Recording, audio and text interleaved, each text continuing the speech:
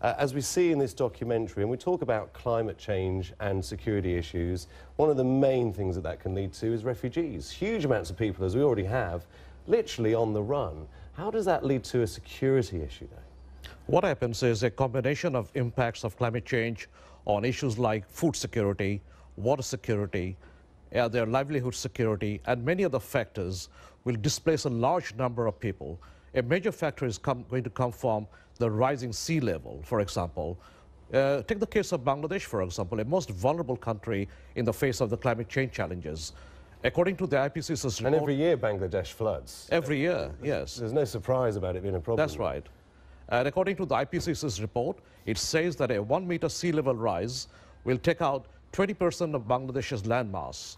Bangladesh, given its a small size with a large demographic size and a population, according to the country's strategy paper of Bangladesh, it will create a climate refugee population of something between 25 to 30 million people. Those are very large, massive numbers to work with. The world has never seen such large number of people being displaced and becoming climate refugees, and therefore it will not only have security impacts on the country, it can destabilize the region and have serious consequences for the international security system. Okay, because borders have been breached, I suppose, governments become overwhelmed as well, right. And it creates tensions in regions. It creates tension, it creates social tensions, there are spillover impacts due to the climate change and refugees moving to other countries. So it has serious regional implications security. Okay. General Cheney, it was you in the documentary that said we're going to see refugee problems on unimaginable proportions.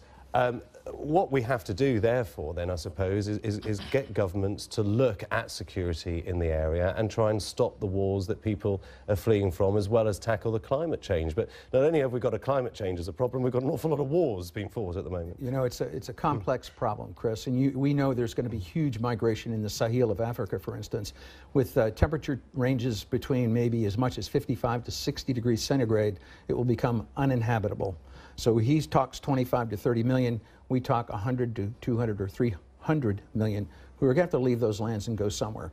If you think you have a migration crisis now in Europe, wait till you see what happens in 20 to 30 years now coming out of Africa then.